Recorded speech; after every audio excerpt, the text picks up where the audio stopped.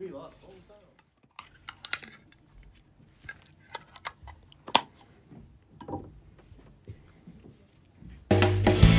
So you think that you can tell us how to live our lives, never questioning the source from which your moral code derives. You think that suffering is part of some great plan that's been devised. I wonder,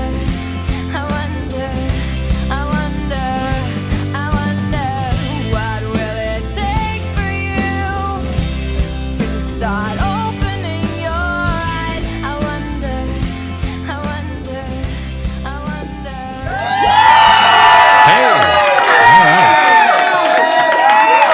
Wow, that place is loud on the other side of the glass. Welcome to the Atheist Experience. We are live. Today is Sunday, February 10th, 2019. I'm your host, Matt Dillahunty. Joining me this week, Dawn Baker. Hey, good to be here. And thank you for filling in. We realized that on the schedule, Jen was supposed to be on there. Unfortunately, she's ill. And so today we're going to get a failure. Yes. Oh, hooray.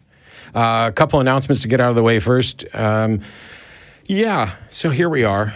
It's live TV. It's, something we do over the internet just because, it's a show that we do. People call in, tell us what they believe and why. We either agree with them or disagree with them and then talk about it. And, that's kind of it. Yeah.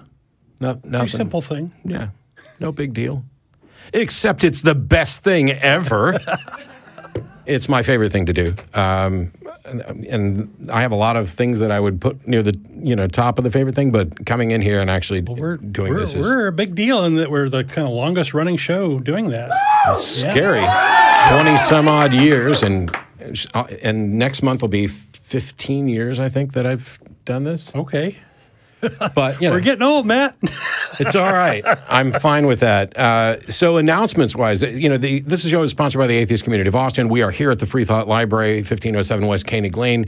Any atheist or atheist-friendly person is welcome to come down and join us. So if you're in Austin, Texas, for whatever reason, you can always come down, watch the show, and not just the show, the shows, because the ACA now produces 9 different programs, including Talk Heathen, which was on just a couple of hours ago. We are constantly building a bigger, brighter, stronger community here in the Austin area. This building is full. It's open 7 days a week from 10 to 9. It is a proper library, but there's also other stuff going on. It's a real community center. And as such, there are a number of events we like to do. One of the shows that we've been producing is called Secular Sexuality, which is it's on Thursdays, if I'm correct, or at least it's on this Thursday for sure. They had me on as a guest. I have no idea why, but who knows? Maybe I'll come back and talk more sexy stuff at a later point. But this Thursday is Valentine's Day. And as such, we wanted to do something a little special. So there's going to be a live episode of Secular Sexuality in a theater-type venue where before the show starts, we're going to have Shelley Siegel down, who you just heard her wonderful intro music, but she's going to come down, do a live performance before that. So it's a 2-for-1 event. You get to go to a Shelley Siegel concert, and then you get an episode of Secular Sexuality. That is this Thursday, which is Valentine's Day. And I know some people are like, wait a minute, I already had plans for Valentine's Day. Change them. It's Valentine's Day. Bring your date. Yeah. Look, if you've got somebody that you care about, that you love, what more could you do for them other than to bring them out for a good double billing show, a music concert, and a show on sex? If you come to Secular Sexuality and want to get laid by your significant other and don't, that's on you. We've laid all the groundwork. Everything's going to be there. There's going to be drinks available and other stuff. But what we're going to do is this show is on from 4:30 to 6 p.m. and that's Central Time. Normally we go a bit over, but we're now monitoring ticket sales for Thursday night's event, and I'm going to add 1 minute to the episode for each ticket sold during the time that we're on the air. So if you've been procrastinating and haven't actually got your ticket yet, you need to do it, and you need to do it quickly, because who knows when they're going to run out. But we'll extend the show and go a little longer based on what we sell. And if we sell no tickets, if you guys fail to help me make this event a success. Don and I are leaving right at 6. We're going to have food. Screw you guys. You have to wait a whole nother week before you get an episode with us on there. So there we go. They're going to keep me posted on ticket sales. And how would people get those tickets, man? Well, that's the interesting thing. At the bottom of your screen right now, if you're looking at it, it's bit.ly/secular sexuality. The link is also in the description for the video. The monitors of the Super Chat are going to be posting in there on occasion. You can also go to Eventbrite and do a Google search or do a search on Eventbrite for secular sexuality. There's countless ways to find this. It only took me a couple seconds, but there's a link there right at the bottom of the screen. Okay. Get your tickets. Come on down. If you don't have a significant other, you don't have to buy 2 tickets, but you could. I will be there. I have no significant other that, is coming with me to this thing, so I'll be there and single. And if that makes you not want to buy a ticket, if you buy enough tickets, I'll stay home. Buy enough tickets, Matt won't even show up. But anyway, we're really looking forward to the event.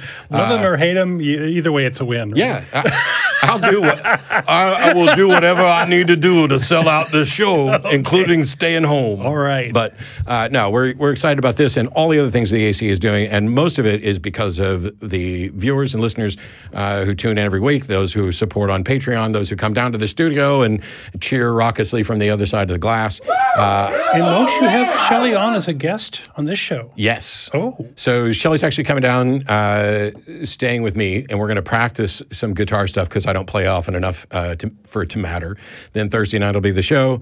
Friday night, some of us are going to the 10 o'clock Esther's Folly show, which I'm sure people have heard me talk about how it's my favorite thing in Austin that's not this. And then Sunday, I'll be on the show with Shelley, and there's talk about possibly doing the intro song live. Wow. We can't guarantee that yet because there's some, I suck, and there's some technical issues to solve. But wow. Yeah, so we're planning up for a really fun weekend for Valentine's Day. So if you've got somebody and you don't have something to do, come do this. If you already have something to do, cancel it and come do this. If you don't have somebody, come do this. It's a win-win for everybody. On that note, before we get to callers, Dawn is here filling in, and we have a failure to discuss. We have a failure. Awesome. Well, over the years, we've talked about various Christian celebrities, I'll put that in air quotes, and their impact on the world. And this is, today I've just got 10 folks. I'm going to hit each one very briefly and talk about where are they now? What's happened to them? I mean, these are all folks that we've talked about on the show over the years. And has the continued wonder-working power of religion improved these folks? You be the... If I know where they are now, am I supposed to say where they are now? Well, if you have any comments or insights into them, feel free to chime in. Sweet. Okay. Peter Popoff. Ah, yes. Peter Popoff is back and almost as big as ever, shockingly enough. Yes. So in the 80s, he ran a faith healing scam that was exposed by James Randi on national television. It's kind of helped make James Randi famous, I think. And got Johnny Carson to curse on live, on the air live. Yeah. And yeah, they were getting messages from the Holy Spirit supposedly, and calling on individual people. And James Randi figured out they had earpieces and mics, and the wife was actually reading from cards that people signed when they came in. And anyway, it was, okay, Petey, if you're not ready, you're in real trouble. Yes. Go watch the clip. It's on YouTube, but watch it after this show. Yes. Now he's got a late night TV scam. He's marketing blessed water to the gullible, and what he's really wanting is people to call in and give their telephone numbers to them for people who are desperate and need a boost from God of some sort. And yeah. I presume he's going to squeeze them for money. If I had to guess, but yes, if they're giving you something for free or cheap, be prepared for the upsell. Right. Which is, you can afford this blessed water, which will help you, but we've got a bucket of blessed goop that we sell for $150 an ounce, and it's invisible, and it will make you live as long as God wants you to live. Yeah. So he's still scamming. Okay, Pat Robertson.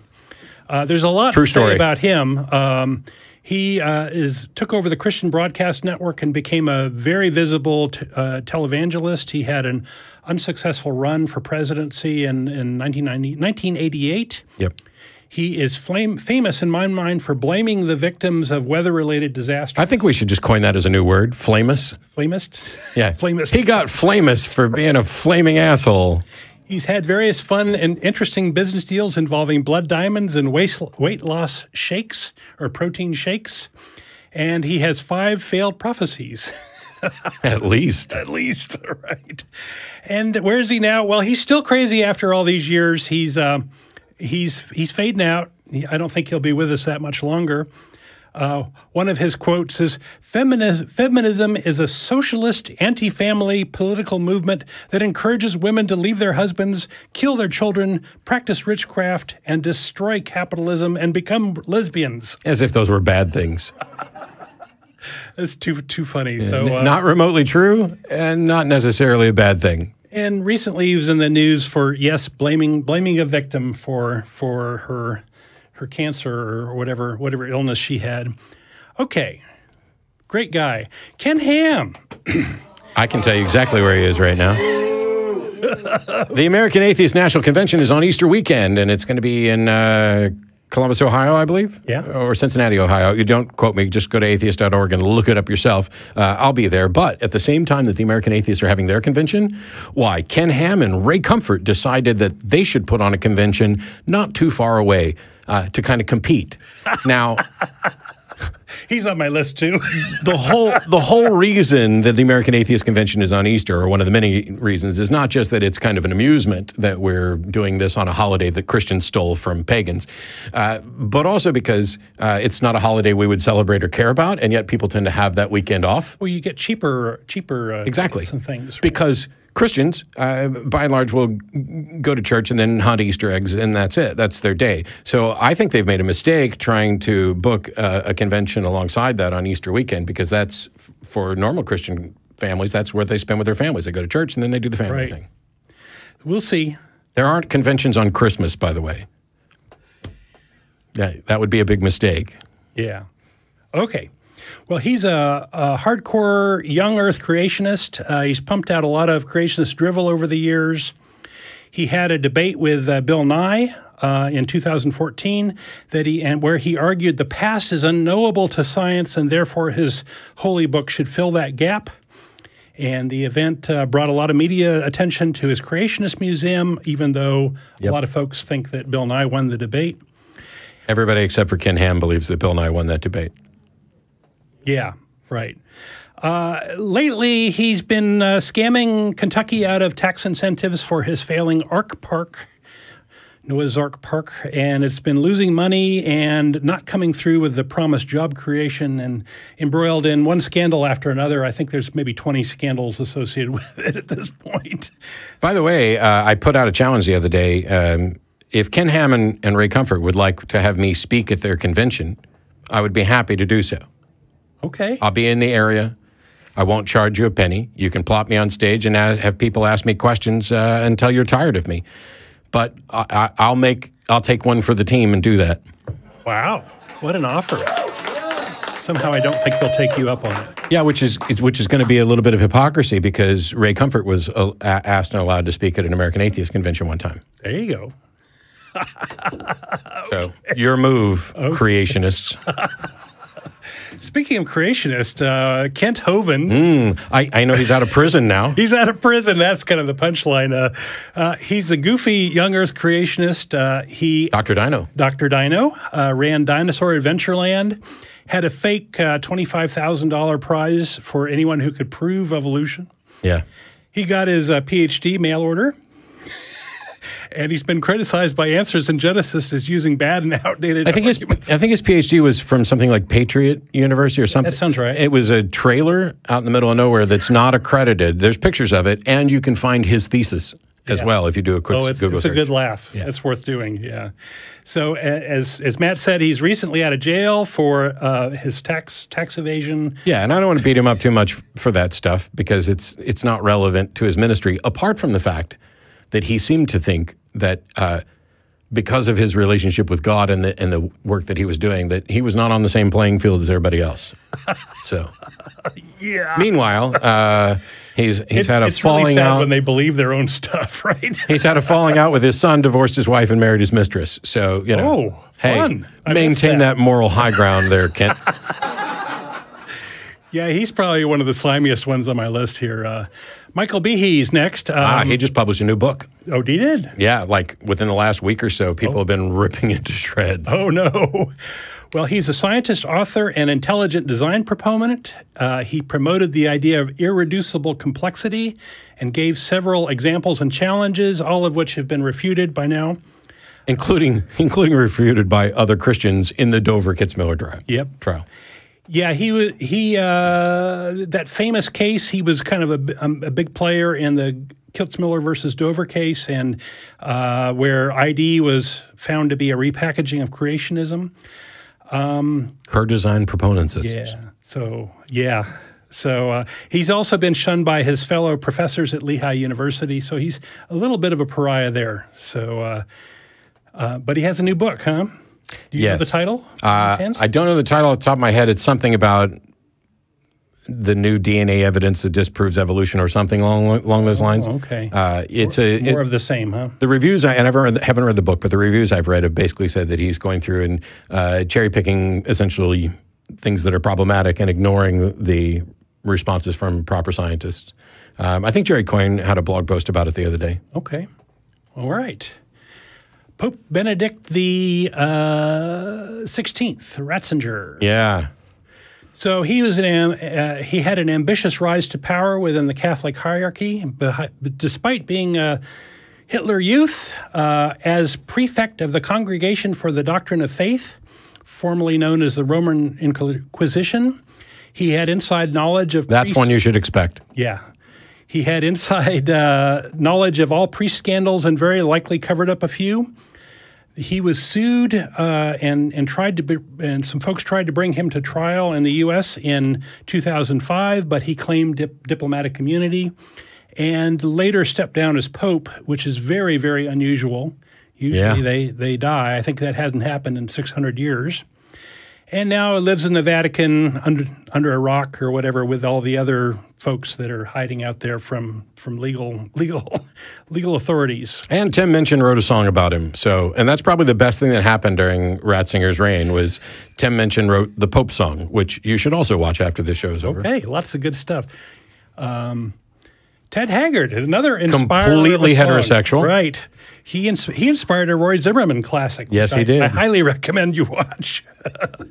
He was a Colorado Springs minister. He still is. He was president of the National Association of Evangelicals and was considered one of the most influential evangelical ministers. But he liked meth and rent boys. Yes, meth and rent boys. So his hypocrisy was exposed because he's been speaking out against same-sex marriage and that sort of thing. And after a high-profile prayer intervention among his peers, he's back ministering again in Colorado Springs. I think these folks really don't have any other job skills, which is kind of sad. Yeah, I feel more sad for the individuals who have signed up and are part of the clergy project because a lot of them are stuck in jobs that they really can't get out of because they don't have any other skill base. They've been preaching for 20, 25, 30 years. And it makes me wonder how many of these that, get busted for some crime or some, moral dilemma, and then they're back in the pulpit. Is it because that they don't have they don't know how to do anything else? They don't have any other options? Or is it because they actually sincerely believe? And I think that it's going to depend on the individual. It's 6 of one, half dozen of the other. Yep. Ray Comfort. We mentioned him briefly. He's an evangelical minister. He's founded the Living Waters Ministry and the Way of the Master organization. He's published tracts that look like money and got it taken away. Yeah, anyway. He's teamed up with actor Kirk Cameron on various media projects. Who's a misogynist piece of shit? Oh, yeah, he's kind of bad news. He had a failed bananas or atheist nightmare argument. Which is now part of my traveling magic and skepticism show. Is it? Okay, good. It's the first thing. He had a failed are you a good person apologetic. He Wait. So to say that Ray Comfort had a failed "Are you a good person" apologetic is kind of like, I mean, that's one of 20,000 failed apologetics. Yep. Why did you pick that one?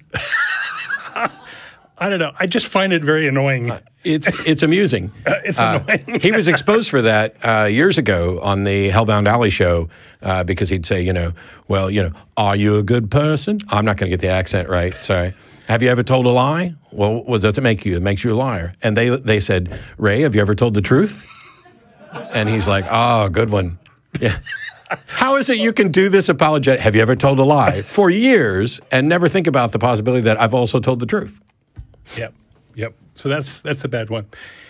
He also issued reissued The Origin of the Species, claiming that it was unmodified, but had many chapters missing. Did it? Yes. Because I thought that all that happened was he published it in its entirety with his. That's what he claimed. Thing on the front. Okay, yeah, I didn't go through it because I didn't need to read his introduction to The Origin of Species. Yeah. So lately he did a new video called The Atheist Delusion. I wonder where that title came from. I'm sure Richard's not going to sue him. He argues that DNA is like a book.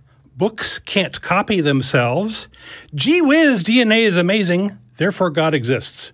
Yeah, except that one of the areas in which DNA is not like a book is that DNA can copy itself. That's right. So your analogy falls apart at the very first sentence. That's right. DNA is like a book, except that it can copy itself and it's not made of words.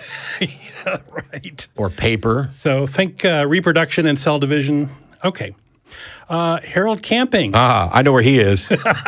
He's dead. He's dead, right. So he was a small-time wackadoodle minister predicting the end of the world twice. Repeatedly. Repeatedly, yes. So he was a proven fraud, demonstrating via his followers that a fool and his money are soon parted. The fool and his money were lucky to get together in the first place. Right. To go with a Harry Anderson He died quote. in 2013, and the world is still going just fine. It's funny because the nice thing about Harold Camping is that the last rapture that he had, which was May 5th, 2011, 2012, something like that, he was out in the Oakland, California area. So I flew out to the American Atheists put on what was called the Oakland Rapture RAM, and RAM was Regional Atheist Meetup. And so it was like a mini convention there in Oakland. And I was there with a great many awesome people. Greta Christina and I pulled out the blow dryer and did deep baptisms wearing robes. Keith Lowell Jensen was there. That's where he and I first met. Mr. Deity was there as well. And the funny thing is that in the evening, in one of the later talks, I think it was right in the middle of Brian's Mr. Deity talk, there was an earthquake. So here we are on Rapture Day, and we're gathered here, and there's an earthquake, and it was one that you could actually feel. That it wasn't like a hey, was that an earthquake? It was like, oh wow, that was an earthquake. Yeah. Not terrifying, nothing fell down or broke, but it was enough. And I'm not going to do Keith's joke because I don't steal jokes. And it's funny, you should listen to Keith talk about it. But people got quiet and it's looking around. And that's when I yelled, "Is that the best you got?" And then we went on with the convention. And then Harold Camping died. So, yeah. Okay. Good story. Good story. Then there was this Jesus character. He was raving about the end of the world and delusions of grandeur. Maybe. And he said he'd return and made predictions about the timing, but those predictions are a failure. They didn't happen. And he's still dead, and he's been a false prophet for 2,000 plus years. If he ever existed, as far as we can tell, he's not alive. Yep. Yeah. Yeah. So many of these famous Christians are just as oily as they ever were. Even when their frauds are exposed, they keep going, like the Energizer Bunny.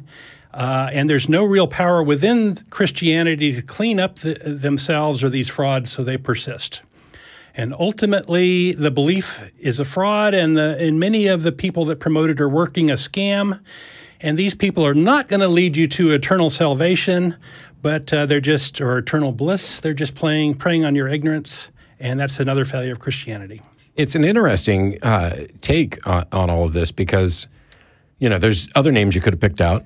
Yeah, there's a much larger list. But yes. the thing that I find interesting is, here's Peter Popoff, who's exposed as a fraud on live TV in a shocking way and ends up, I think, bankrupt, at least temporarily, and is now back making millions of dollars a year with yet another scam. The same thing happened with Jim and Tammy Faye Baker, with Jimmy Swaggart and his, let me cry and tell you how sad I was to have sex with those women. And yeah, you weren't sad to have sex. Sorry, that's a big fat lie. And yet, he's back. They're like cockroaches in the sense that they're really, really difficult to get rid of. But it's not for lack of trying. It's the fact that a huge portion of the population evidently loves a cockroach that they think can still benefit them in some way. Yeah. Tell them something they don't know. And, if it's all about forgiveness, then you should forgive these people for the scams that they did in the past so that they can scam you again. Right. Yeah, it's an embarrassing kind of sad look at the world that, fool me once, fool me twice, fool me 3 times, fool me every Sunday at midnight as I buy your little bits of oil. I can't even hardly blame these guys that they have found an audience that is so gullible that, much like another figure that I won't mention, they seem to be able to get away with pretty much anything and maintain their position of power and authority over others. Yep. That doesn't happen so much in other venues. At least for the most part, the secular humanist community has been really good about making sure that, hey, if this person's terrible and doing bad things to our community, they're not going to be welcome at our events anymore, let alone hold a position of leadership. Not always true, but sometimes. There we go. There we go. Let's take some calls. Another failure. Yes, we got calls, and well, we haven't done this in a bit, but we have Nicoli in Iceland. How are you? Hello. I'm told here that you believe in Thor. Yeah. I don't know exactly what you mean, so if you can tell us what it is that you believe and why. All right, first of all, I'm so very thankful for you taking my call. I'm a big fan of the show. Oh, thanks. Okay. So basically, I'm pretty sure that I might have found the conclusion that Thor is real. Okay. Okay. So if you think about it, we've all observed hammers in real life. We have all observed really strong men with beards and long hair. Just to make sure we're all agreeing here. We have, right? I've seen a hammer, and I've seen really strong men with long hair. All right. We've observed lightning. We've seen movies and comics about him. That's documentation in a way. He has problems to deal with, so he's not a perfect, super strong, supernatural god. Most people cannot easily lift big hammers, so that says something. Most people with hammers are dangerous when angry. People can fly in this day and age, airplanes, and elevators are like the modern day portal, if you think about it. So I don't really know how you could not believe in it. I'm sold. Me too. Well, Sure. Thanks a lot for calling. I didn't expect it to go this fast, but all right. That's because I don't remotely think you're serious, so I just played along. Oh, okay. I am serious. You're serious. You think that because there are hammers and strong men, that therefore there's Thor. When you put it like that, it seems very stupid. You bet. Well, okay. I mean, So I've seen robotic suits. Does that mean there's Iron Man too? well, no. Okay. But also, I mean, Iron Man, Batman, these are just like, self-made dudes and not gods. But yeah, but they're couldn't man-made creations, though. I've seen crosses. Does that mean Jesus is real and God? No, of course not. Yeah. So the fact that there's a hammer and there are heavy hammers and it takes a strong person to lift a heavy hammer doesn't mean that there's a Thor. Well, I still disagree. because I feel him every day in my heart. I apologize. I don't believe you. And so we'll move on. Thanks. Thanks. Yeah.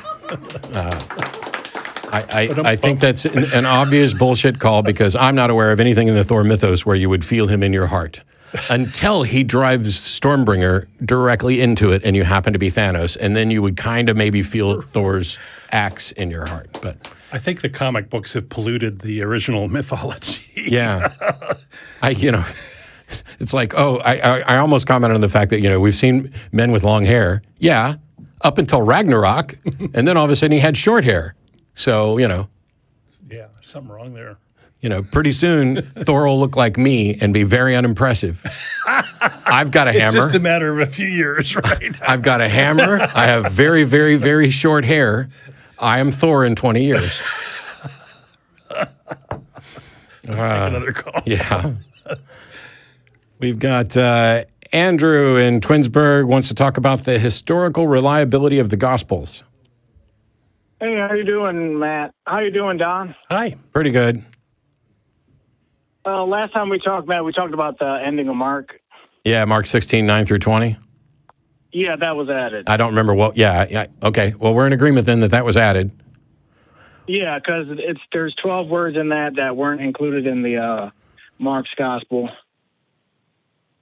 Well, in the oldest, from verses 9 through 20 don't exist in the oldest and best manuscripts for the Gospel of Mark. Here's the thing.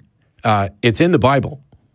It's in pretty much every published Bible that you're going to find. Some of them will add a little note saying, I think the NIV adds a note that the following verses do not exist in the oldest and best manuscripts of Mark, but are included here for completeness due to tradition or something along those lines. But what's included in those 9 through 20 is some really outlandish stuff, like not just, a version of the Great Commission. The snakes and all that. Yeah, you can drink poison and you can handle venomous snakes and all that stuff. So that's in pretty much, pick any Christian and open their Bible. You will find those verses there, correct? But there's always a footnote that says this was probably added. Well, there's not always a footnote, okay? In every Bible, I have 3, and it always says it in mine. Okay, well, I should have brought my King James that I grew up with at home because it doesn't say that, and it's got a concordance and everything. But why would we include such ridiculous passages that even Christian scholars acknowledge don't exist in the oldest manuscripts? So there's not good reason to think that this is an instruction from God. Doesn't that only serve to confuse? And doesn't that also violate other scriptures about not adding to or taking away? And yet, I don't know that I've ever heard or heard of any Christian preacher giving a sermon on Sunday morning that starts with, hey, Mark 16, open your Bibles. Every verse from 9 through 20, just ignore those because that's stuff that was added and is not Scripture. I've never heard that. Well, that's why we have so many manuscripts, so we can see what was added, what was not. Because there's also a phrase in 1 John 5:7 that's called comma Johannium. Yeah. And that one's controversial as well. Yes.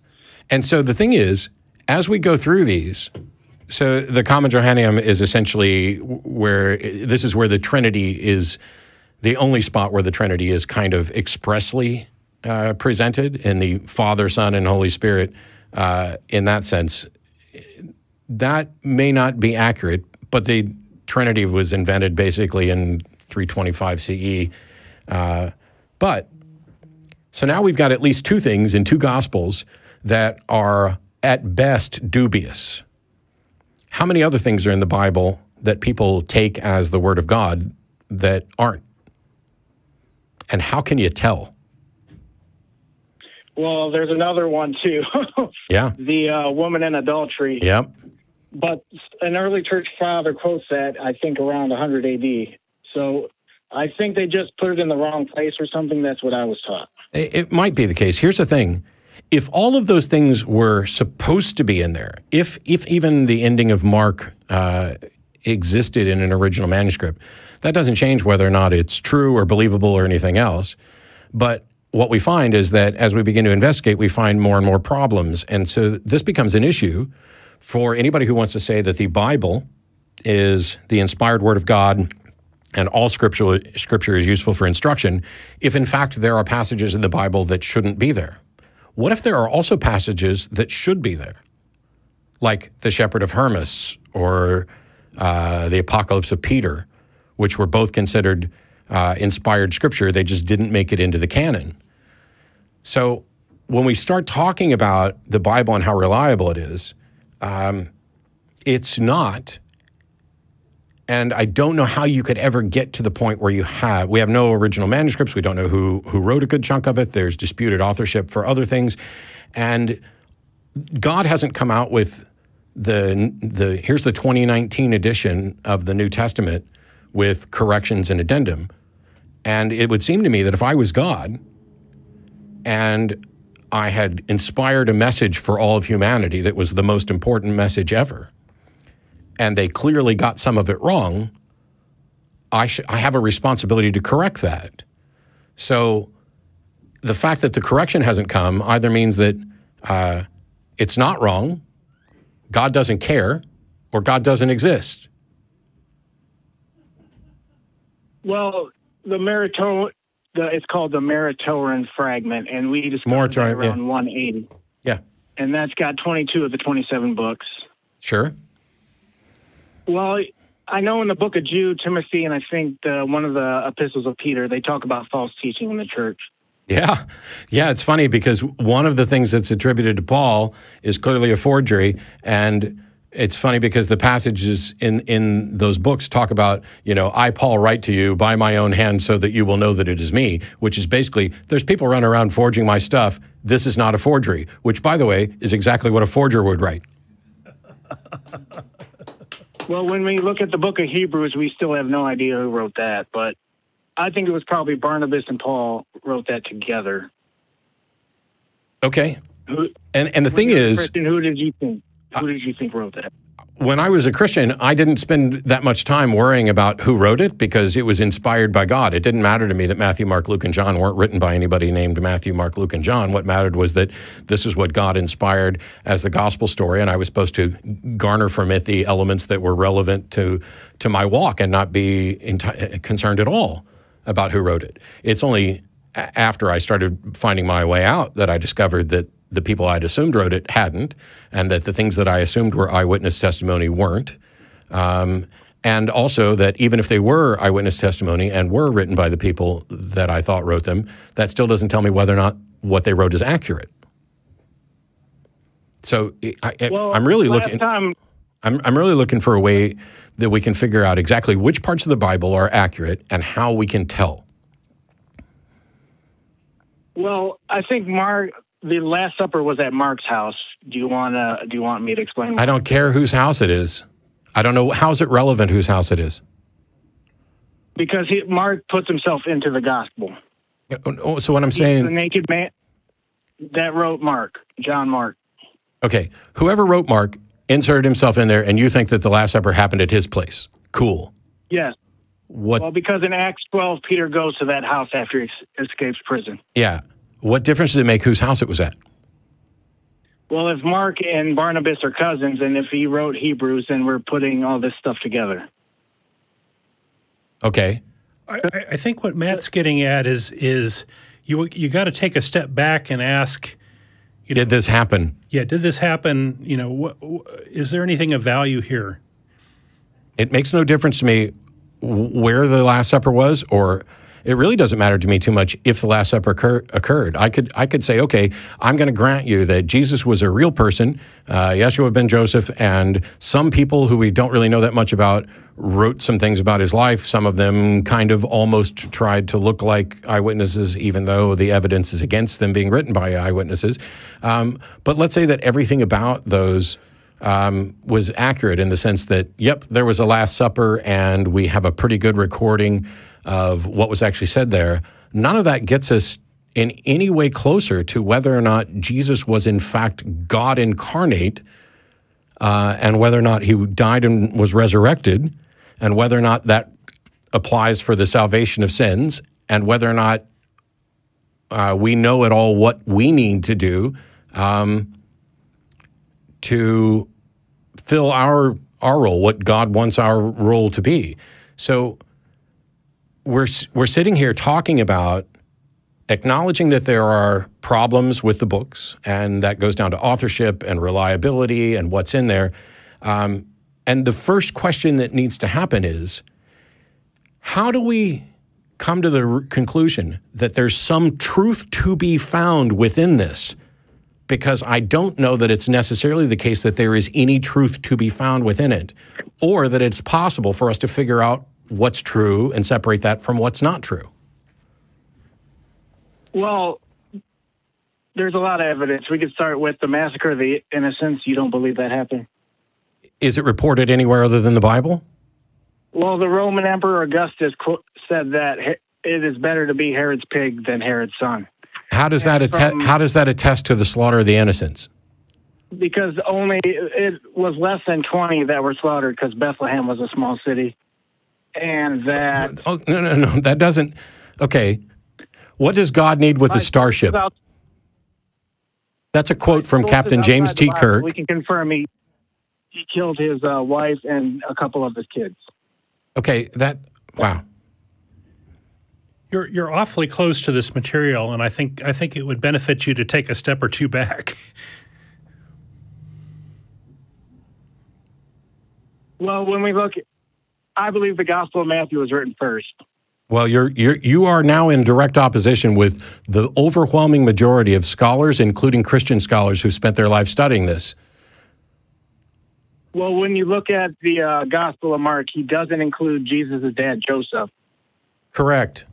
Or I think I'm going to go with correct, because I don't have it in front of me now, and I don't have every bit of this all memorized anymore. But you would at least acknowledge the vast majority of scholars, including Christian scholars who've studied the New Testament, almost universally note that Mark was written first, and that Matthew and Luke either borrowed from Mark or borrowed from a shared source Q or something else, because they include the same elements in the same, in some cases, the same language and order. What makes you think that Matthew was written first? Because we have more discourse, like the Sermon on the Mount. You compare that to the Sermon on the Plain in Luke. It's very descriptive, because Matthew was a tax collector, and he was probably writing this stuff down. And he probably didn't write it in Greek first. I'm sure he wrote it either in Hebrew and Aramaic first. So now you've assumed that Matthew was real, Matthew was a tax collector, Matthew was the author, Matthew was literate, Matthew accurately wrote stuff down first. That's a lot of assumptions. How do you demonstrate any of that?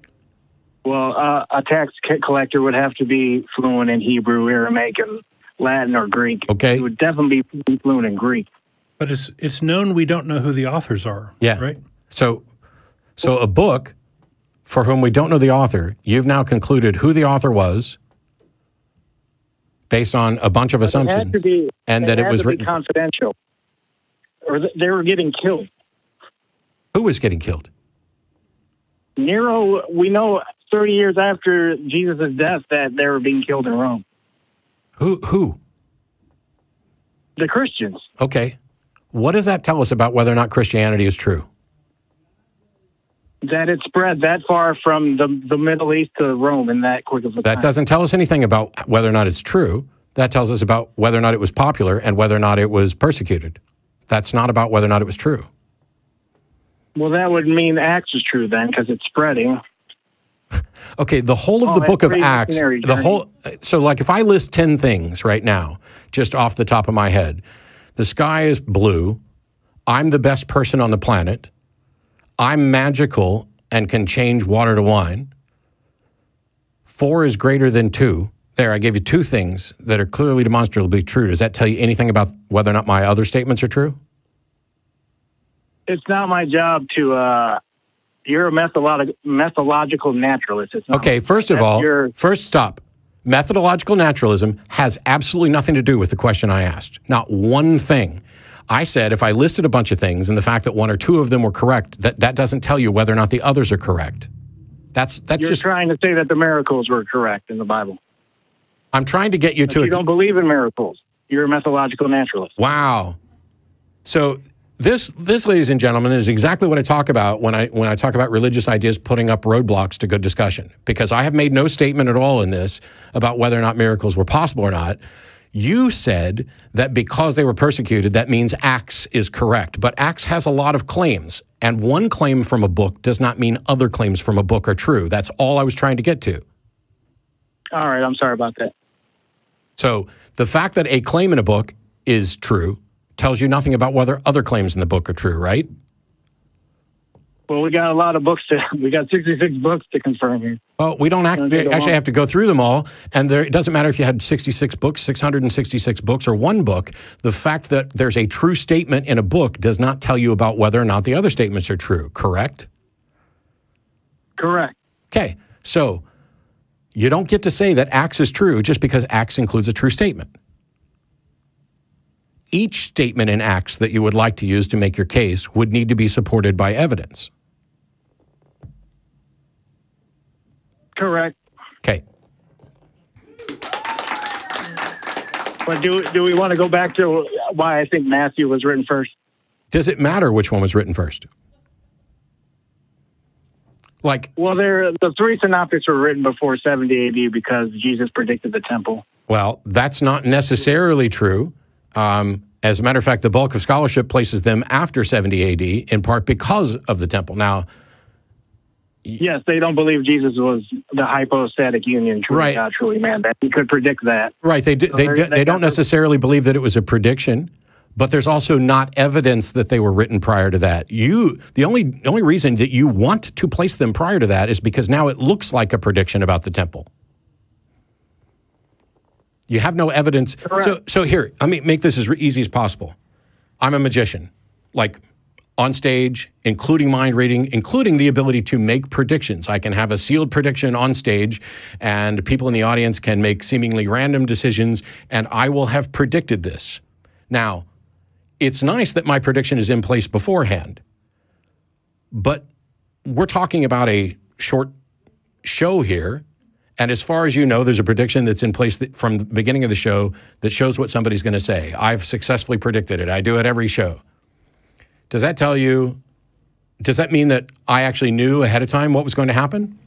How do we know I didn't change things? How do we know that I didn't manipulate things in certain ways? So the mere fact that something appears to be a prediction does not mean that it's not actually a postdiction. And when we don't have copies and when we don't have evidence that these things were written prior to that, you don't just get to assume that, oh, well, this was a prediction and it happened afterwards, which means it must have been written before, because that's how magicians fool you. But in the book of Acts, Paul's death is not mentioned and Peter's death is not mentioned. But James the Apostle's death is mentioned, and that's confirmed by Josephus. I'm not sure what point you're trying to get to, because once again... The point is that we can confirm other things that are happening in the Bible. Right. And as you just acknowledged not 5 minutes ago, the fact that some things in a book may be true doesn't tell you whether or not other things in the book are true. And the thing that we're trying to get to is that Jesus was God incarnate. How do you prove that? He rose from the dead, and we have... How do you know that? How do you know that Jesus rose from the dead? And by the way, how do you know that the only way for somebody to rise from the dead is if they are God incarnate? We have in 2 Peter, he says, we do not follow cleverly devised tales when we know to his power and coming of his majesty. Yeah, that's basically saying, I'm not being foolish. I actually believe this. That doesn't tell you whether it's true either. So what evidence would you be looking for? I don't know. What evidence? Let's say that the claim is someone was killed and then resurrected 3 days later, which, by the way, the math doesn't work out on that anyway. What evidence? Well, there are two. I think that was in Bart Ehrman's book or something I read. But there are two Passovers they celebrated or something. I'd have to look into that. Okay, but all right, I'm going to say that's bullshit, but it doesn't matter, because the question is, what evidence would convince me that someone died and was resurrected? Well, first of all, we would need really good evidence that the person existed.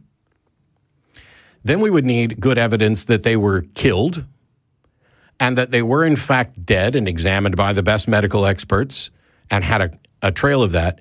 And then we would need evidence that they were actually no longer dead at a later time. Now, you can sit here and say, okay, well, they didn't have video cameras back then. Well, whose fault is that? Why did God decide to come down and take human form and sacrifice himself to create a loophole for rules that he invented, only to be resurrected during a time when it is impossible for people to reliably chronicle the facts such that people in the future have good reason to believe that this person was raised from the dead? It's not the fault of reason or science that God decided to. It's like the alien abduction claims, where they seem to just go out in the middle of nowhere and pick Jim Bob in his trailer in the woods with no video camera, no ability to record anything, and he's the one who gets the anal probe and his cows are molested. And then he has to look at the rest of us and go, well, why don't you believe? Because while you may have evidence firsthand that you may or may not view as reliable, nobody else does. All this is a claim and a story. There's no physical evidence to support even Jesus' existence, let alone death and resurrection. And even if we granted all of that Jesus existed, died, and was resurrected, we're still left with the question, how did Jesus get resurrected? And you can't make a case that the only explanation is that he was God. So you're calling, Tacitus mentions the crucifixion. Was Tacitus there? No, but he's a good historian. He's going to get his sources. You're saying he's a bad historian? Yes. If Tacitus recorded this without sufficient evidence, then he was a bad historian. But that's not what Tacitus did. What Tacitus essentially did is report what people believed to have happened. He didn't report that it happened. He reported there are Christians, and they believe this. I understand you're Christian. And he recorded it a generation later. It would be like somebody today saying, hey, Elvis died and was resurrected. I heard this from all the people who saw Elvis alive and reported it to tabloids over the last 30 years.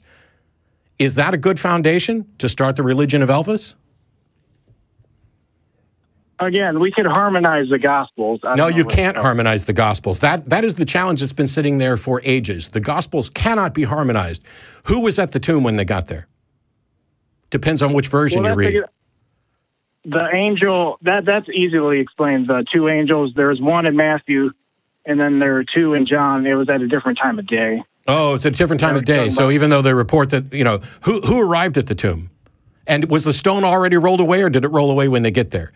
And was the tomb completely, I'm not done. I'm not done. I'm not even fucking close to done. Where was the stone?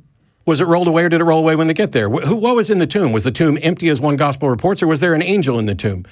Who talked about it? Who went and told? And there is no harmonization for this. I apologize that I'm going to beat you up over this, but it's like, this is the one puzzle for which there has been a massive sticking point within Christianity, and that you cannot harmonize the Easter accounts. There are too many inconsistencies. And what a lot of apologists will do is say, well, of course there are inconsistencies.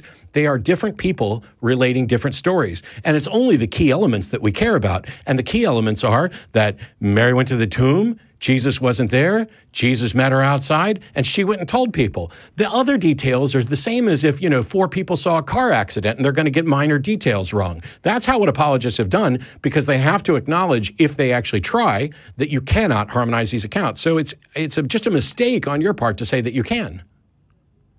It would be much better to just say, yeah, okay, there's things in there we don't understand, but there's uniformity. They're all telling the same story, that Jesus was dead and he was resurrected. And that gets us back to the question that I had. I have pictures from the National Enquirer of Elvis walking around supermarkets after he was dead. Is that sufficient evidence? No. Do we have any photos of Jesus walking around anywhere after he was supposedly dead? No. We have people who claim that they've seen Elvis, lots of them. Is that sufficient evidence? You talking about before he died or after? After he died.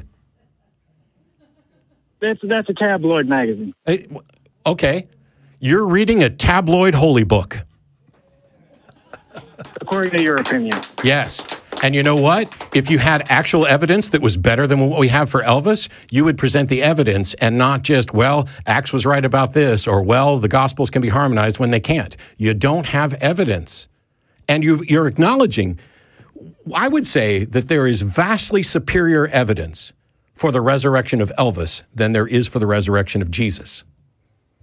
If you think you have better resurrection for Jesus than you do for Elvis, present it. We have. Can we just say go back to Matthew? In which book do you think was first written in the New Testament? Mark. And then James, the epistles. No, I think I'm not talking about the epistles. Do you think James was written first? I don't know. And you know what? I don't care, because which one was written first doesn't get you to which one has the truth. And by the way, the fact that you're trying to find one that you can say was written first is a way to try to massage the truth. If a book was written first, does that mean it's true? If all 27 books describe Jesus, I'd say yeah. Okay. I don't. The others are derivatives. That might be true. I'm not here to have dishonest arguments. I asked really simply, if a book was written first, does that mean it's true? And you did some really strange left turn there, where if the books all mention Jesus, then yes. Okay. You are factually, fundamentally, logically wrong, because the fact that a book was written first tells you nothing at all about whether it's true. Well, James is quoting the Sermon on the Mount in his epistle when he says, "Let your yes be yes and no mean no." All right, my no is no. Next. Sorry, I really wanted you to jump in on that, but we kept going down my field. Yeah. A minefield of my field. Yeah. I mean, he's just so in love with this material. He needs to step back and say, you know, what does it all mean? Is there anything of value here? Yeah, if you begin by assuming that the book is true, or the book is relating true information, then you're going to find things that you believe. Just like yesterday, somebody began a conversation with me by assuming that I was a misogynistic man trying to argue with a woman because women were too stupid or wouldn't reply. That was literally her first response to me disagreeing. None of that is true. She was like, "Oh, I see that you've only responded to women in this thread." Well, no, actually, I only responded to you in this thread, and I haven't made any assumptions at all about whether or not you're a woman, or anything at all about whether or not either of our genders matter at all. You just said an answer, and I said you were wrong, and then you came at me as if I was a misogynist out to steamroll over a woman. That's not relevant.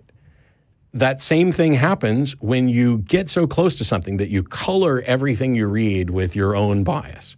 And if you begin with, "Oh, well, it's got to be true," then you're going to find that. And if you begin with, "Oh, anybody who comes in and just says I'm wrong is clearly a man looking to push a woman around," then that's what you're going to see too. Bias. Yeah.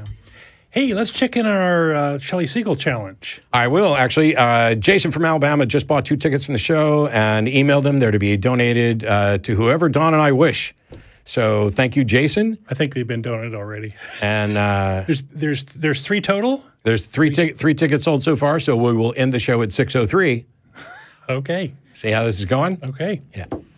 We do appreciate the support and the interest and everything else, and we'll keep you posted throughout the show. And thank you so much to Jason in Alabama. Yes, very much. Who would you like to go to next? We have nothing but theists on the line. That's awesome. How about number 2?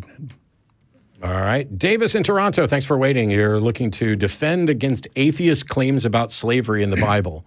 That's right. For the record, the claims about slavery in the Bible aren't atheist. That's right. I think I got the phrasing wrong. Yeah, it's fine. About in my position. But first up, thanks a lot for having me on the show. I'm a big fan, and I really like what you guys do, so thanks a lot for that. Thanks. So there seems to be some kind of garbling with your mic or your cell phone or whatever, so just please be patient. It may be hard to understand you on occasion. Certainly, no problem. Is it better now? Yes. Okay, good. So what I wanted to do was talk or defend against claims that the Bible is in favor of slavery, or at least in some kind of traditional interpretation of that. So yes, there's. Have you got a Bible handy? Because I do. The Bible does. It outlines a lot of rules. Yeah, how to treat slaves. I actually have a Bible right here. So, I mean, we could maybe go through it together, because when I did my video on slavery, that's all I did was point out what the Bible actually says. So let's... No, I completely agree with you, and I agree that slavery is wrong politically. But politically? Slavery exists. It exists metaphysically. And what I mean by that is you can be a slave in today, even today's Western society. Yeah, I'm not talking about metaphoric slavery. I'm talking about actually owning people as property, which is what the Bible advocates. Okay, fair enough. But slavery exists. It exists regardless of what the politics of the day are. Okay. Like, it exists. You can exist as wage slavery. Davis, you can exist as slavery to your own addiction. Davis. None of that. Okay. None of this is remotely relevant. Does the Bible, in Exodus 21 and other places, advocate for the permissibility of owning people as property and beating them as long as they don't die within a couple days? Yes, yes. Then what difference does it make if in the modern world you might be a metaphorical wage slave? That is a completely irrelevant thing when we are talking about what the Bible supports. No, it isn't, because what the Bible recognizes is that no matter what the political reality is, no matter if you outlaw slavery or not, it's going to exist. Bullshit. And you need to channel it. Bullshit. This is the most embarrassing apologetic I've ever heard on this, okay? Does the Bible allow people to own slaves as property, pass them on to their kids, beat them as long as they don't die within a couple days, and does it have special rules for what you do with Hebrew slaves versus your non-Hebrew slaves? Yes or no? Yes. Have we not outlawed that form of slavery?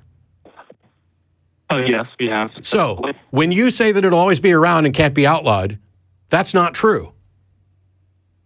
Would you like to start over? What I'm trying to get at, Matt, is that you will always have servitude or slavery or indentured. I don't give a shit. If you were God, would you ever include a passage that says it's okay to own people as property? Well, it depends on if I'm appealing to politics or something deeper than that. Wait. He was a slave to politics, apparently. God is appealing to politics? God isn't making proclamations about morality? Yes. He was being PC. Yes. Yeah, you have a weak-ass God. I'm moving on. If your God can be trumped by Trump, you have a weak-ass God. Next. Yeah, not worth worshiping, is it? Yeah. The Bible, yes, it advocates for slavery, which means the Bible's advocating for something that you think is immoral and you think God thinks is immoral, and your excuse is that God needed to kowtow to political perceptions at the time. And yet it was okay for God to tell you not to eat shrimp and not to wear fabrics of mixed clothing, and that if a man lies with another man as he lies with a woman, they've committed an abomination. Wow, you've got a God that's selectively strong against homosexuals and shellfish, but is fine with people being owned as property for thousands of years before he bothers to, no. He didn't bother to correct it when Jesus comes down and takes over. Jesus didn't say, hey, you know that stuff you guys said about slavery? That was wrong. You shouldn't have done that. You got something wrong in your Bible. That never happened. Where's Bible part 3? Where's the newest update that says, you know what? Not only was the Old Testament wrong about slavery, but Jesus and Paul were wrong about slavery too. We don't know how we screwed that up, but we did. We'd like to fix that now. Has it even been corrected in the Quran or the Book of Mormon, has it? No. Your devotion to your religion, I am sorry to say, makes you look stupid. When you bend over backwards to try to make excuses for immorality, you are sacrificing your humanity. You are putting yourself in a morally inferior position, and you're doing it primarily because you cannot acknowledge that your holy book got something wrong.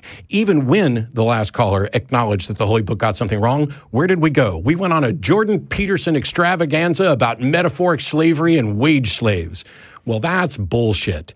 The question is the Bible a good book to inform people about the morality of certain issues, including slavery? And the answer is no. It's the one and only correct answer. And as long as you keep trying to make excuses for it, I'll keep batting you around like a cat toy and sending you on your way so that the next apologist can call in and somebody someday might actually be honest about this and say, yeah, I think the Bible is wrong, as Ray Comfort did when he said that he didn't believe everything that was in the Bible, because Ray, while many people just consider him to be an idiot, was at least smart enough not to go down the I'm going to make excuses for slavery route, one of the easiest things to avoid doing. I don't know. It's sad. Yep. Yep. And to think that for the bulk of my life, I was in that mindset. Yeah. Yeah. The problem, or the difference, I suppose, is when I came up and realized that here's a passage where the Bible is absolutely advocating for something that is clearly immoral, that anyone with any sense can see as immoral. Instead of saying, oh, well, God is mysterious, or maybe God had to talk to those people that way and he was trying to soften slavery and make it nicer so that eventually it would get better. Because, you know, you can't ever really, I don't think I ever went down that. I am too honest in the sense that I went, wow, that's clearly wrong. And if that's wrong and it's in the Bible, what else is wrong? Yeah. Which gets us back to the first caller. I had a friend who just rationalized it by saying, I don't understand. Yeah. And shut off her brain, which is just sad. Yeah, and the thing is, it's fine to say you don't understand. It's just that once you've acknowledged you don't understand, you don't have an answer, don't pretend that you do. Don't try to start making excuses for something. I don't know, but maybe. I don't know, but maybe. Okay, but maybe does not a solid foundation for a religious belief make? Mike in San Jose, California, thanks for waiting. No problem. Hey, what's up, guys? Hi. Just talking about stuff. Cool. So the reason I called in was, I called in before, talked to Matt and Tracy, got hung up on, like the most of the theists on here, but yeah. Hopefully that won't happen to me so soon. Well, I'll let Don answer and decide when to hang up. Is that fair? Fair enough. Much power. So really what I want to talk about is I want to set forth an argument that atheism is a lie. How can something that doesn't make a positive claim be a lie? Sorry, I was going to let Don talk. Oh, that's fine. Yeah. Let me explain. So the first thing I want to... You do realize that we define atheism as the lack of belief in gods? Yes. Yeah, so I'm not convinced a God exists, just like I'm not convinced fairies exist. Until you can come up with a way that both of those things are lies, because I'm sitting here and I honestly don't believe a God exists, and I honestly don't believe fairies exist, and yet you're saying I'm lying.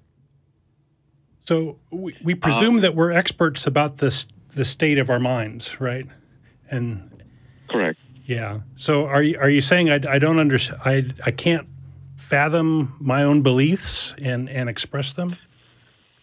Let me explain it this way. Okay. Let me explain it this way. So first we have to both agree on our definitions. So atheism is the lack of belief in a God or the disbelief of a God. Mm-hmm. And theism is the belief or having faith in God, right? Basically, if you're convinced a God exists, you're a theist. If not, you're an atheist. But your definitions are fine. Yeah. Go ahead. Faith is something where you're accepting the proposition as true without evidence, correct? I'm fine with that definition of faith. I tended to define it as faith is the reason people give for believing something when they don't have a good reason. Okay, it's more or less kind of the same thing. It's a valid reason, a valid form of evidence. I would say sound, but okay. Whereas disbelief is the assumption or the rejection of a claim, or the assumption of the claim being wrong. No, it's not. Disbelief is not assuming you're wrong. It's not being convinced that you're right. It's essentially the difference between a jury not being convinced of guilt and a jury being convinced of innocence. Those are two different things. Yet the jury is not convinced with or without evidence. The default. So atheists are saying God is guilty of existing. Hello? nobody can really know if God exists. Okay, then Well, if nobody can really know if God exists, then this conversation is useless, right? Because you can't know and I can't know. And all I'm saying is I'm not convinced that you're correct, which means of the two of us, I'm the only one that's close to being possibly right. Because you can't demonstrate your case. And all my position is that you can't demonstrate your case, which means not only am I not lying, I'm completely correct. Sorry, Don was going to answer that. Oh, we lost him. We lost him. He ran away. Uh-oh. Or just got disconnected. That's the way things go. Yeah, well, he's welcome to call back, and Sure. we can continue. I'll let you go with Gavin in Vancouver. Thanks for waiting. You're on with Don. Hi, can you hear me? Yeah, hi. Hi, so I've been watching your show. What I've been struck by, I guess, is like your criticisms of Christianity and Judaism are sort of not lining up with, I don't know, my approach. So let me just try to describe how I have come to Christianity. Because for 20 years, I was never raised in a Christian framework, but You came to Christianity as an adult? yeah. Okay. And so I'm highly imaginative, in a lot of ways. I don't know if you have the sense, but do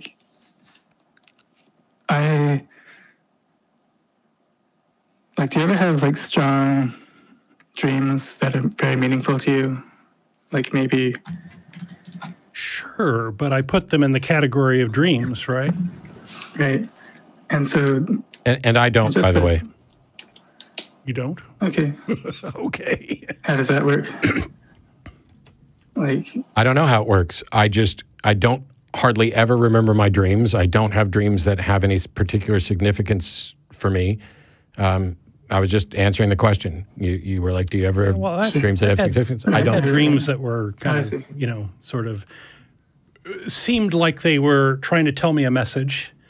And I view that as sort of my own psyche, confabulating things that maybe can raise to the conscious level of consciousness and be noticed at that level. I mean, when I was a kid, I remember having dreams that terrified me that I would view as getting a message even from God, but I was a believer then. And what I'm saying is that in my entire adult life, and going back to probably at the age of 14, I cannot recall an instance where I ever had a dream that I remembered and thought was significant in any way. In part because I put them in the context of dreams, but also in part because I just don't tend to remember them when I wake up. Mm. Right. And so I've been, just for context, my approach to religion is I believe that natural law, you don't need any miracles. Everything in the world that happens is all just natural law. But my approach to religion is it organizes this sort of dream stuff, and it's very important. I feel like there's just different types of people. Some people are not, they don't have this. But for me, there's this point in my life where it's just completely lost. And it's like the nightmares were starting to come into my waking experience. But when I read the Bible, it just organized everything. And I stopped having nightmares. And I've just been trying to understand that. And I don't know, do you make anything of that? Or? Well, I think you could have picked up all sorts of different books and been led in that state to another place. and maybe read more significance into it than maybe it deserved. Clearly, the Bible resonates with people, and there are stories within it that many people find meaning in, and it's sort of withstood the test of time, I think, in many respects. Not all of it, and that doesn't necessarily mean it's true. It just may mean that as a work from humans, it captures some of the aspects of being human. So there are people who now identify as Jedis because Star Wars resonated particularly strongly with them. There are people who spend a great deal of time figuring out whether they're Gryffindor or Hufflepuff because Harry Potter resonated with them. The thing about books, whether it's a fiction book or a religious text, fiction books are intentionally designed to impact people, to relate stories in a way that is entertaining and may have significance for them. For a collection of books like the Bible, you have a mix of history and a mix of poetry and song, and it's completely unsurprising to me that someone could read parts of or all of the Bible from a position where they are confused and floundering and not quite sure about, life, and maybe these anxieties are playing themselves out in dreams. And then once it gives you this apparent answer, I can understand how that can be impactful for people because it's really uncomfortable to not know things. And one of the things that the Bible and other books do is make you think you know things when you don't. Why is there something rather than nothing? Because that's what God wanted. Why is this moral and this is immoral? Because that's what God wanted. It feels like an answer that makes it easier to deal with the fact that you didn't have an answer before. But like Don was saying, that's independent. Whether or not a book impacted you enough to ease your nightmares and make you feel more confident and comfortable is independent from whether or not what the book says is true. Right. I'm wondering if you've studied Carl Jung. A bit. Yeah. And I haven't. I know of him, but I haven't studied his work. Yeah, well, a lot of my research comes from, he was really onto something, and I highly recommend it, but... So this is the idea of the collective unconscious?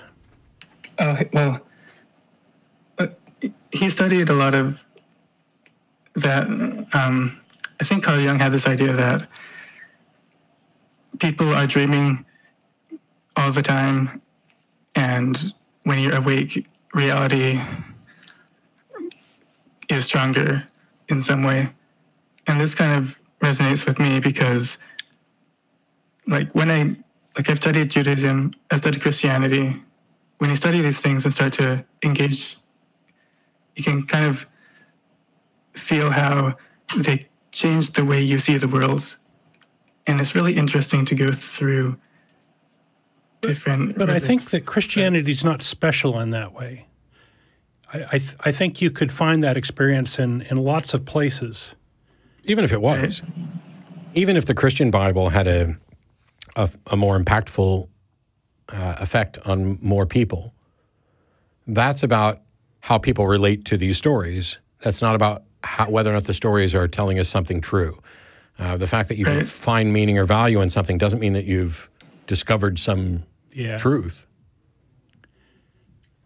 Yeah, so we're pretty big on empiricism and what is reality and these sorts of things, and I think you can come at what is meaningful to you, what gives you comfort, these sorts of questions, and we may not be the reality that we embrace may or may not be as pretty as we might like, or as warm and fuzzy.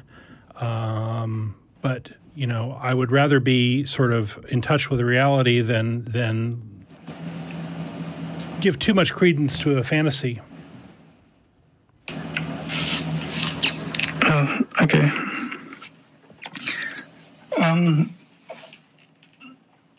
I think that's all I really wanted to go through. Okay. I'm sorry. Sorry we didn't sort of connect that well with this conversation. So take care. Yeah, thanks.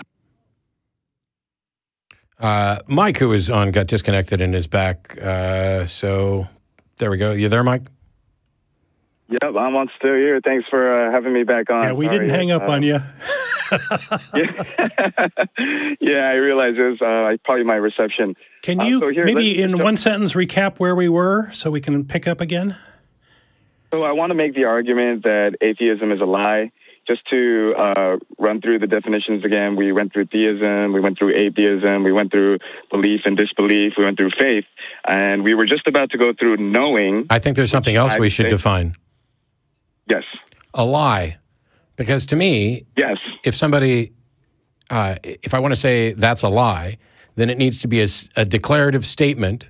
And in particular, it needs to be not just a declarative statement which is false, but which is knowingly false. There needs to be some intent to deceive. Okay, it has to be knowingly false.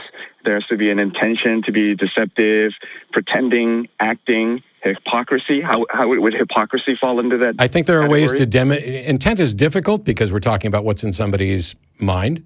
I think there are ways to demonstrate intent through the things that you talked about, like hypocrisy.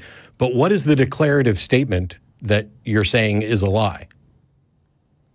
I'm saying that atheism in and of itself as an ideology is a lie. Okay, atheism, no, stop. Atheism is not a declarative statement, so it cannot be a lie. So we need to know what the declarative statement is that you think is a lie. You say atheism is not a declarative statement. Correct. Perhaps you're saying that it's more of a label or a term that we've used to categorize people. Is that what you're saying? No. Even if you went to what is the atheist position? My position as an atheist is that theism has not met its burden of proof, and therefore I am unconvinced. That's it. So you could go a number of places from here. It's like, okay, well, you're ignoring evidence. Okay. You're willfully ignoring evidence. That might be a way. Or you secretly go in the closet at night and believe in God, and during the day you're presenting another case. Which of those two am I getting close to where you're coming from?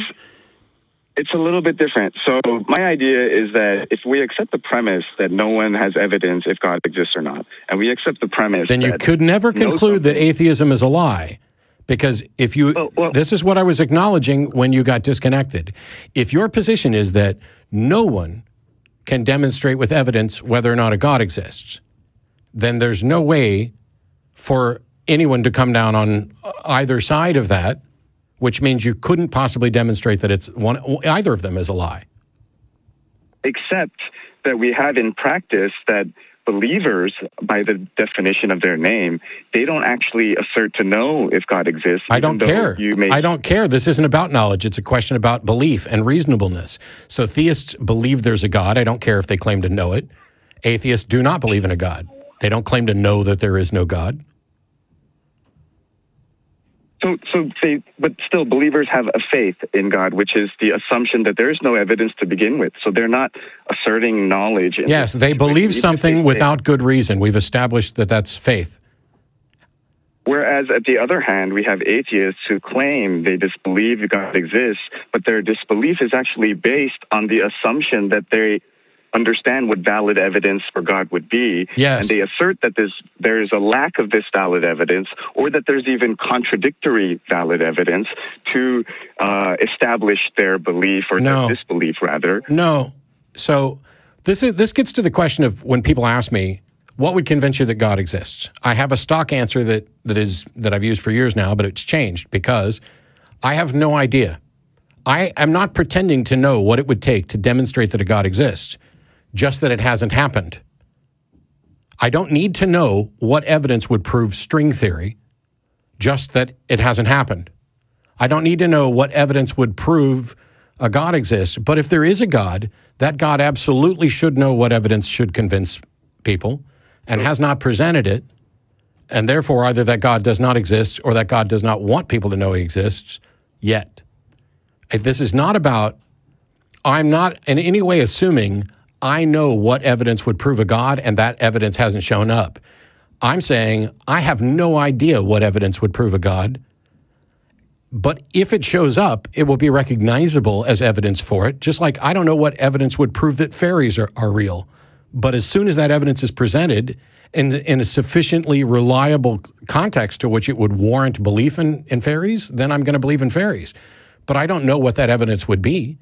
And in a God sense, it would be monumentally arrogant for me to assume that I know what that evidence would be.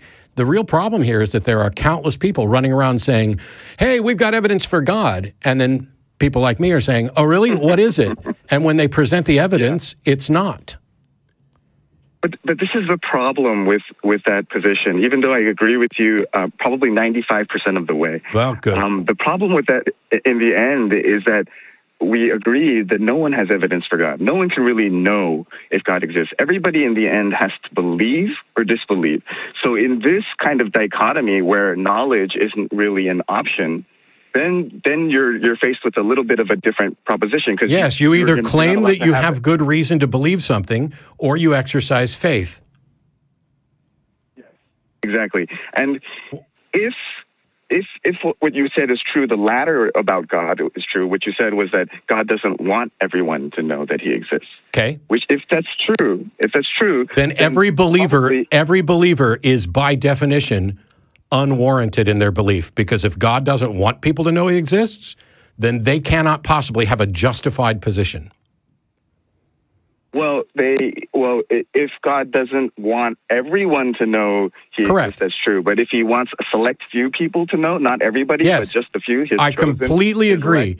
But if there's a God that's going around selectively revealing himself to people, those people are the only ones that could possibly have evidentiary warrant. They cannot demonstrate it to anybody else.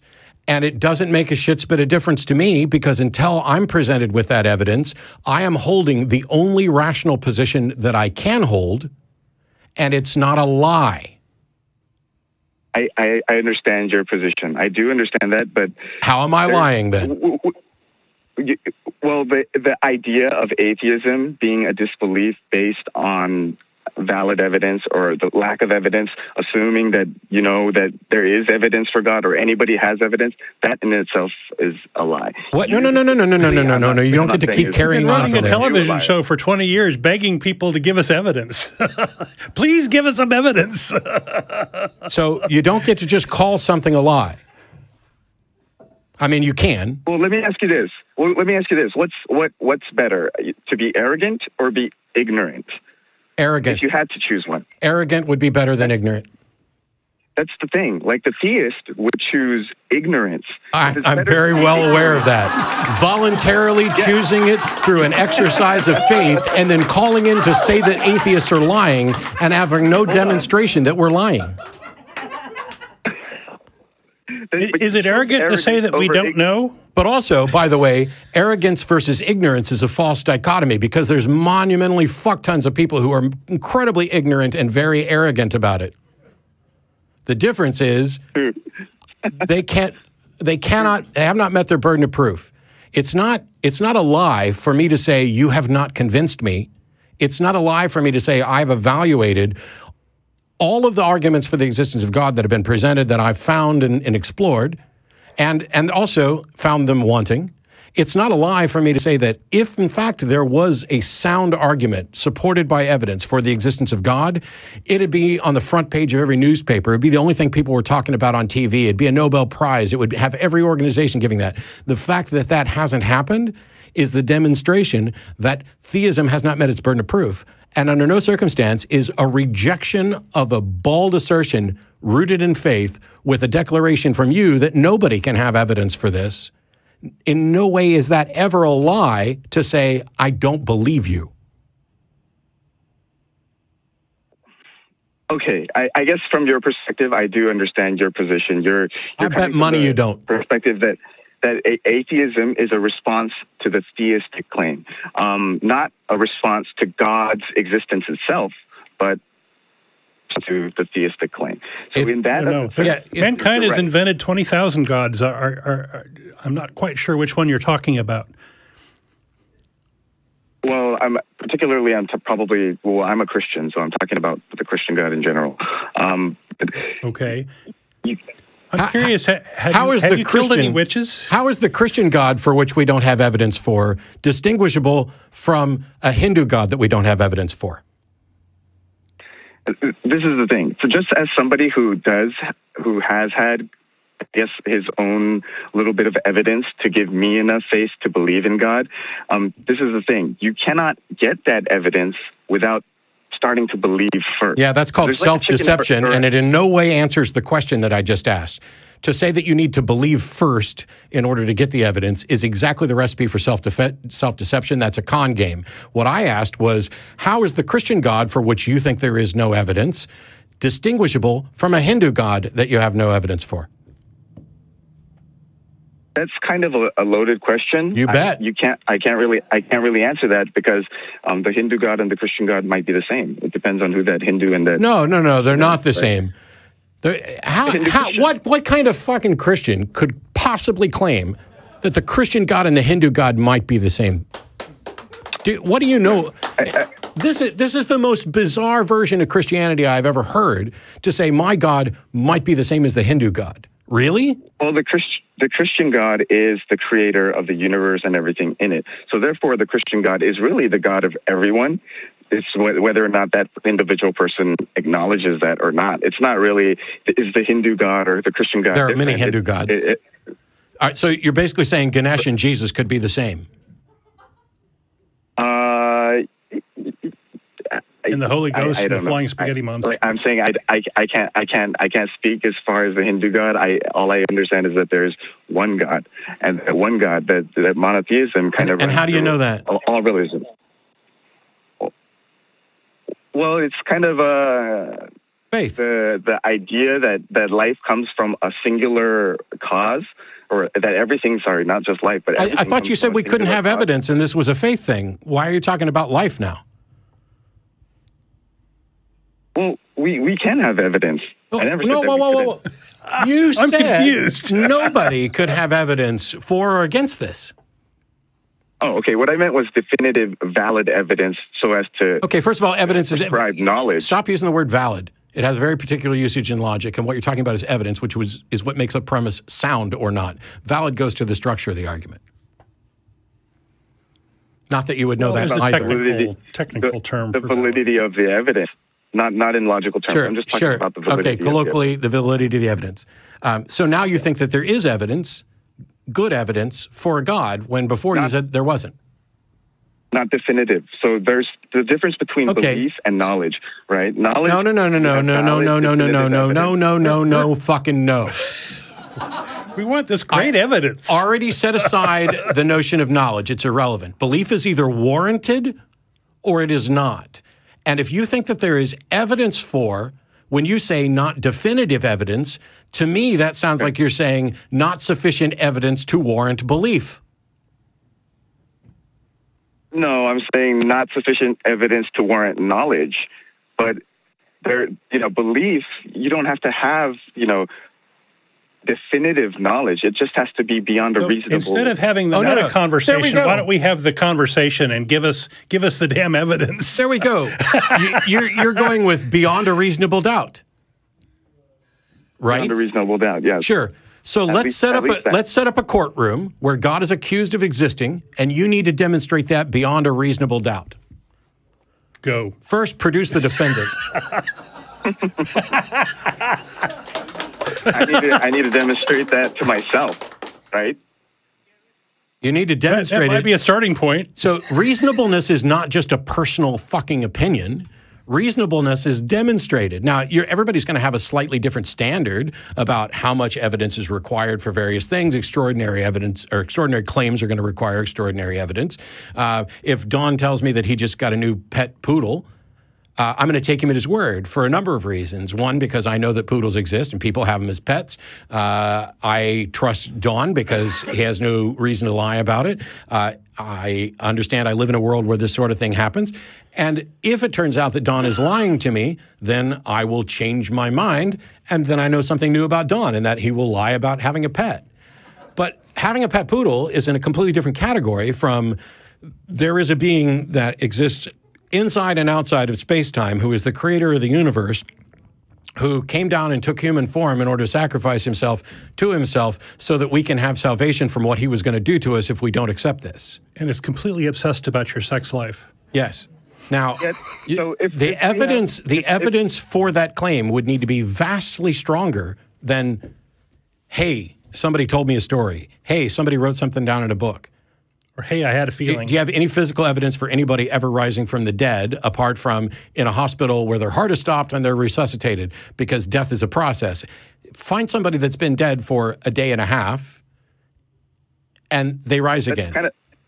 That's kind of the thing. If we have evidence that's demonstrable to everybody else, then that kind of goes against the whole idea that God does not want everyone to know. He just wants a select few to know. Okay, then God's a dick. I got to go. We are 2 minutes.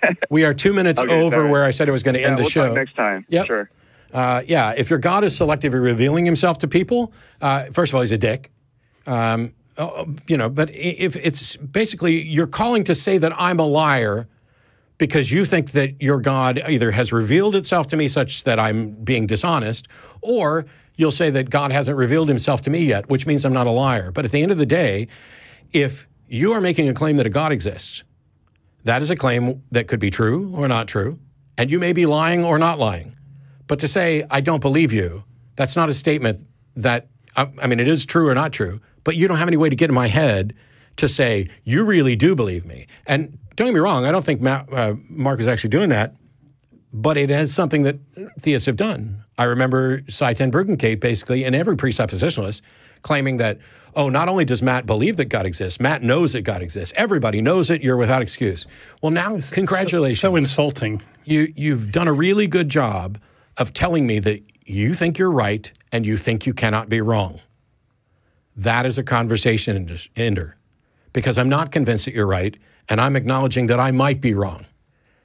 And whether you categorize that as arrogant or not, it's not ignorant. It's not arrogant either.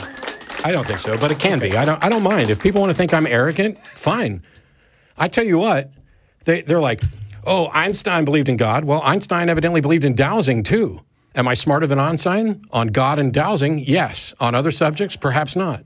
Well, Isaac Newton believed in God. Yeah, and he tried to turn lead into gold. So there's clearly some front where I'm smarter than Isaac Newton. And how sad would it be if we weren't smarter than people from the past? But I'm smarter than your God. I don't care what religion you are. Pick out your God. Grab your holy book. I'm smarter than that motherfucker. Guaranteed. There's no bit of wisdom, of knowledge that has improved the world that has come solely from a religion. It would all need to be verified scientifically. It's a useless proposition. And when you look at all these gods and their petty little concerns over who's doing what with whose genitalia, and whether or not you become subservient and bow down, and whether or not we slaughter animals and burn them so that the smoke and the blood filters up to his nose and makes him happy, a collection of foreskins, all these other things.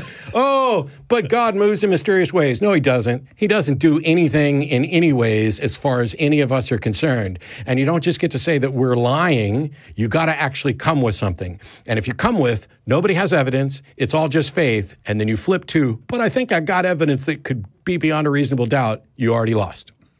We'll see you next time. Thanks, everybody. There's a crew in the other room over there. They don't have the camera up today.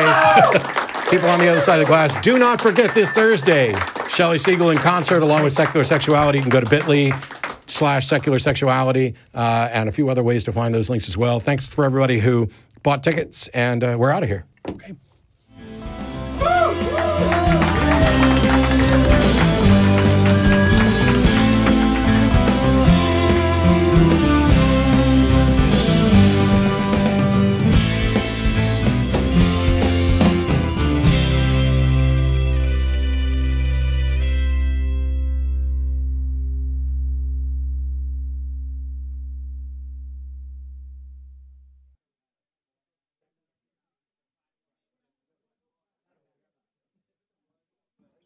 Make this Valentine's Day one to remember. It's time to get sexy. Live in Austin, Texas, an intimate performance by recording artist Shelley Siegel follows a live taping of Secular Sexuality. Food is included and drinks will be available for purchase. Get your tickets now by going to eventbrite.com and search for Secular Sexuality. That's eventbrite.com, search Secular Sexuality.